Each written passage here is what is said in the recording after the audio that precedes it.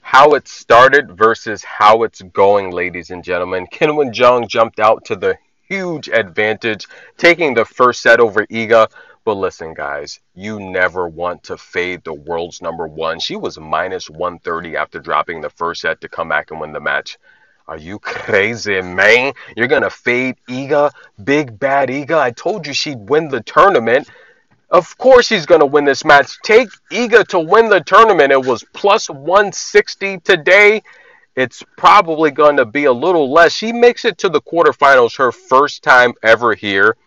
That's got to be a huge accomplishment. Iga said she only enters tournaments she feels she could win.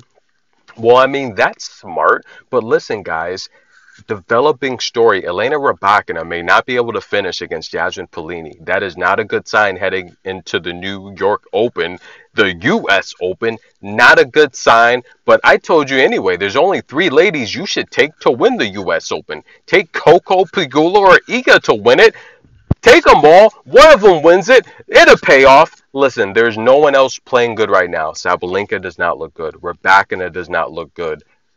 Hans Jabeur does not look good. We're going to see what happens tonight. She's going to have a very tough match, ladies and gentlemen. But you do not want to fade the little Polish woman. Look at that face. She's pumped up. And we love it when the world's number one is winning in dominant fashion. Not the first set, but the second and third set. And listen, guys, this post-match interview got silly. We love silly Iga. As the ladies shake hands at the net, Iga had the jokes today. Your wardrobe after the first set and only lost a couple of games. What was really the key to that change?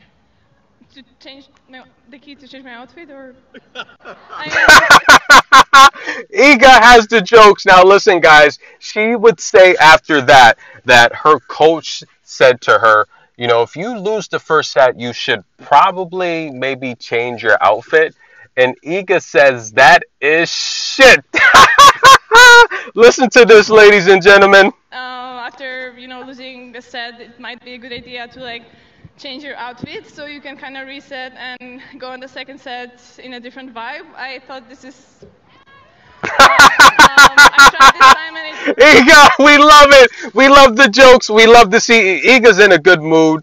And listen, remember a couple tournaments ago when she won Warsaw, she said to the Polish fans, she said, it's good, I would love to give them a treat because, they're like always following me around. Iga, yes, she gets the victory. She comes back. Iga Jazda, yes, let's get it, baby. Up next, we have a very good match, guys. Mary Buskova taking on Pegula.